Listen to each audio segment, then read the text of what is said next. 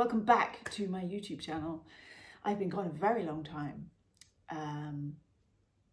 You know, lockdown ended and life got busy and I went back to work temporarily for a couple of concerts, about 3 concerts I did last year.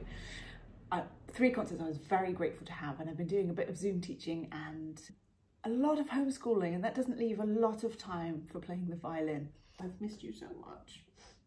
School's opening soon, hopefully, and I'll be able to get back to recording some more Bach videos, and I've got something else up my sleeve. I was very, very lucky over Christmas to get some brilliant violin-related presents, which I did ask for. I put them on my list, and my family took notice and got them for me. So I'm going to open them. I was very ill over Christmas with the thing that everybody's talking about, and so it's taken me till now really to feel well enough, unfortunately. So I'm finally back to health and raring to go.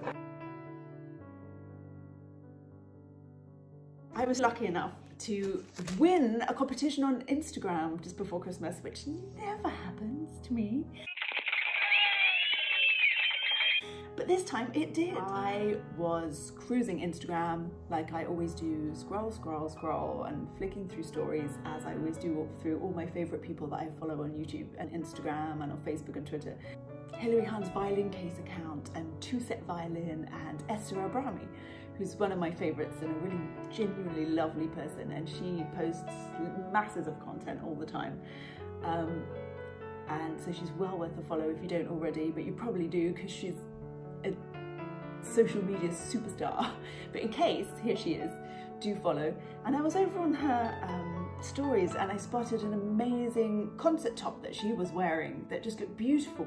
And then I noticed it was a competition, so I anyway posted and shared, and then I won it. She has a new kitten called Raval, who's so cute. So she has kitten videos, she has violin videos, she has travel videos, she has Instagram stories. She is well worth following. Honestly, I haven't opened it yet because I wasn't feeling well enough, but I also really wanted to do it justice and make a nice video about it. FeelHarmonyFashion is run by a lovely person who's a violinist as well as working in fashion, and what she does is make bespoke concert clothes. So she makes black concert clothes because we always have to be in black on stage. You choose the piece that you want and send her your measurements, and she has a range of dresses to concert tops, skirts. I kind of want all of them, to be honest, but I do have my eye on on a skirt that I'll probably be unboxing next.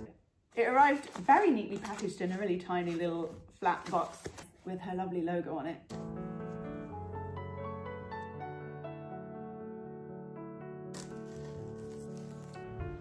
Ta-da! It's very, very soft and a little bit stretchy.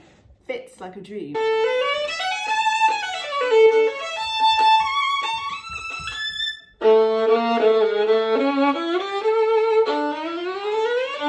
Ugh, I haven't practiced in a very long time. I'm not going to play anything today. This is the nicest concert top I've ever had, genuinely. Clearly I'm going to go and buy one of the skirts. I already know which one I want. The Rebecca skirt, which has like a layer of kind of tulle. What do you call that material? Tulle? Am I saying it right? Twill? Or I don't know. Now all I need is a concert. Thank you so much for this really, really kind gift. I absolutely love it. And if a concert doesn't come up soon, I for sure am going to wear it on my channel to record some Bach. So thank you very much.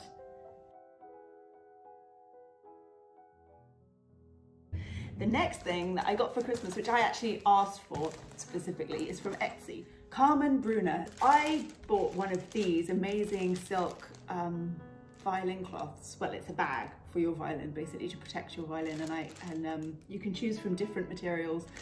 Let me just hold it a little bit closer. You can see the one I chose. I put this on my Christmas list and my sister very kindly got it for me, but I also bought one for my student. I have a little student, one of my favorite people in the world. I've known her since she was teeny tiny, and I now teach all of her siblings. She was having her bat mitzvah, and I wanted to get her something special, but also kind of useful for her career. So I got her one of these in a different pattern, and when I saw it in her case, I just loved it and wanted one straight away. So Here's mine. It came in really good time, and she was actually really, I messaged her with a couple of questions and she was really nice to deal with. She was really quick to get back to me.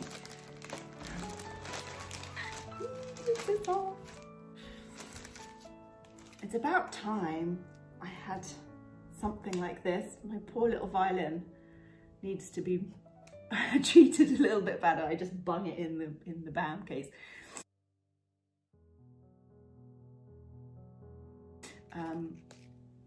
This is so perfect. It's obviously shaped like a violin, open at the bottom with a drawstring, so let me try it out. Hang on. So my poor under-practiced violin, which I love, I will be back one day, I promise.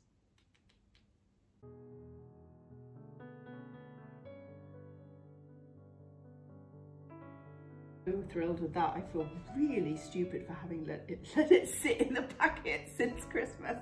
It's now February, but I was just too poorly to even think about the violin, sadly. I think that makes like the perfect present. If you have a boyfriend or a girlfriend who's a violinist, or if you have a student who's maybe graduating or has passed an exam or is doing a big concert or something and you want to reward them, I think that makes just a really amazing present.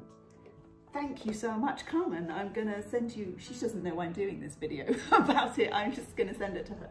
Thank you very much for the really incredible craftsmanship. It's wonderful.